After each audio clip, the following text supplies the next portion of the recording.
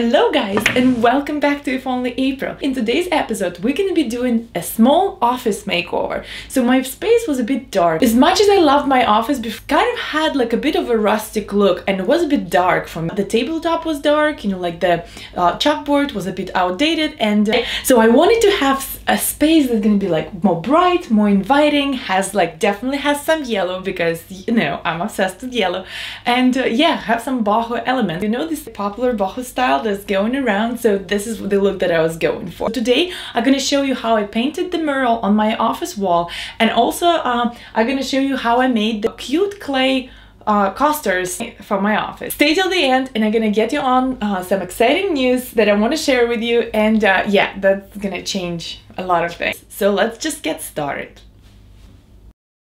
It all came to this wall. So I was thinking that the cheapest and probably best, easiest way to do something different with it is to paint the wall. And I've been seeing all this beautiful color blocking designs all over the Pinterest, and I wanted to try something like this.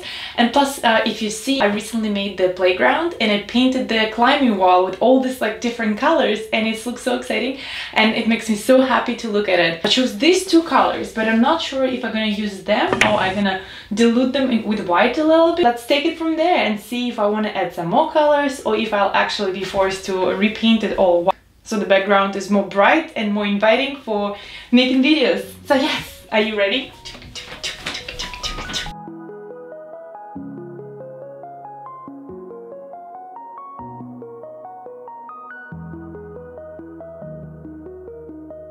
My room is basically ready for paint, and oh my god, I'm so nervous. I don't know how it's gonna turn out, and to be honest, I just don't want to repaint the whole room white, so because it's gonna be a lot of work.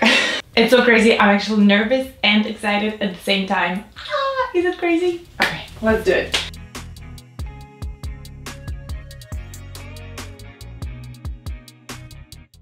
It's definitely better to do this with some sort of bouncy or paper towel, but whatever works. So to make the circle, I don't have I don't know, the form, you know, like that would trace the circle perfectly. So what I came up with is just like a thread, and then I have my pencil on the other hand, and I gonna lead it through.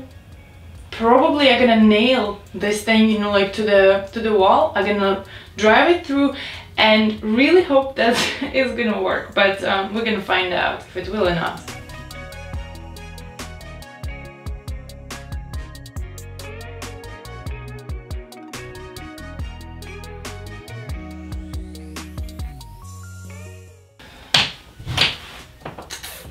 I mean, it's almost perfect. Almost is the key word in here.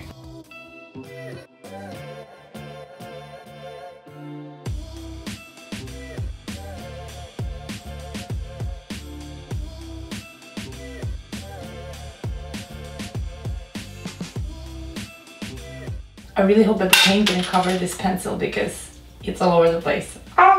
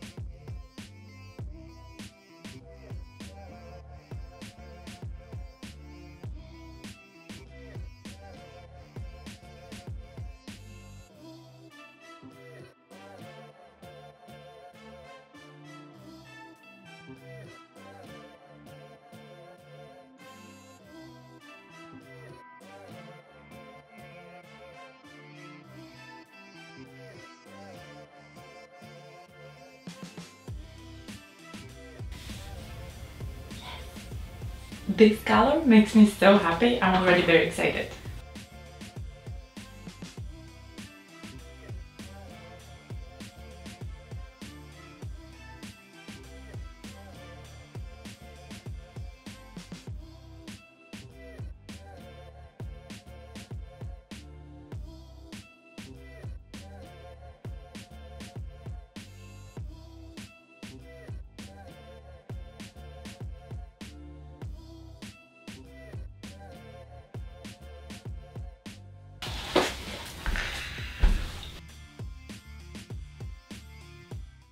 Yeah, well, I'm not sure how I feel about it yet, but I'm gonna let it dry and then we'll see if it actually needs another coat or I'm gonna leave it like that. Or maybe I'm gonna add something, I don't know yet. As I bring in the furniture, I slowly loving it. I mean, I think, yeah, seriously, this is so grown on me. And by the way, when the paint dried, the strokes are less and less visible, so I was worried for no reason.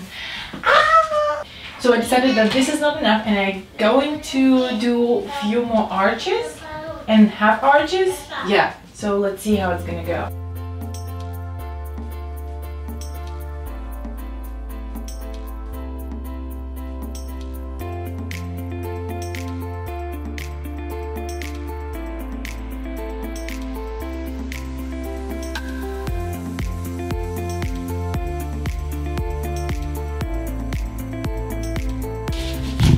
Почему ты не можешь?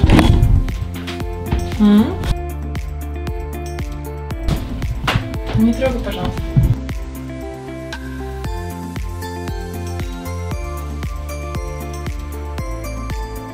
I absolutely love the tabletop that I had before and that I made last summer, and if you want to find how I made it, you can find it on my blog, www.ifonlyapril.com. The tabletop was like very rustic looking and farmhouse style. The tabletop made out of oak, and that was like my first expensive project, and I was like so scared to mess it up, but I didn't, and turned out lovely, and I absolutely loved it for a year. But now I thought it was time to brighten it up a little bit, so I was planning to sand it down and then stain it again. But when I did it, I was so surprised to find out that stain actually acts differently on all the types of wood. So if you can see the shelf that I made later that day and the tabletop, it was stained with exactly the same stain, but it turned out different, absolutely different colors. So 2 hours of me sanding down this table actually went to nothing, because after I stained it again with a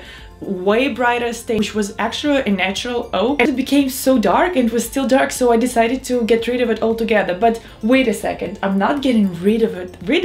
I actually have another project for it, and I'm gonna make a dining table eventually out of it, but that's definitely gonna be later.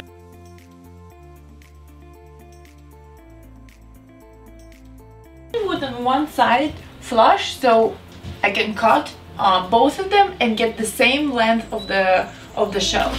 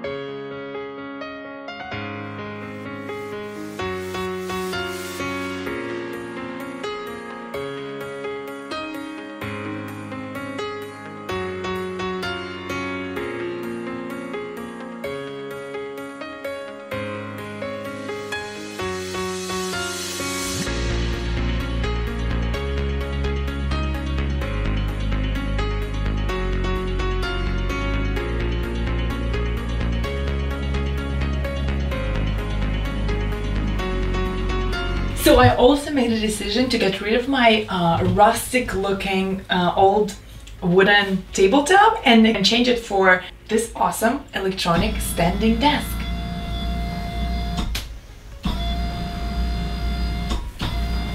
Isn't that awesome? My bag definitely tells me thank you for that. I'm gonna leave you the link below for this desk in the description, but yes, I absolutely recommend it. It's so amazing. Thanks so much for watching, guys. This is really exciting project, but unfortunately I have to tell you something. I made this mural a couple of months ago. So while I absolutely love the look of this office, last week me and my husband, we decided that we're gonna do something absolutely crazy, which is move both of our kids to the same bedroom, which means that we're gonna go to our younger daughter's bedroom, and this office is gonna become our kids' playroom. And guess what? And I'm gonna have a huge massive bedroom with full of light and everything, and I'm so excited about that move, and I feel that there's gonna be so much content to create for you guys. This is just going to be an amazing couple of months. So you stay tuned, subscribe to my channel if you're new, and I will be back next week with something super exciting. So yeah! No, I call it a global migration, because we're literally gonna exchange 4 rooms, and I got 4 rooms that I have to redo.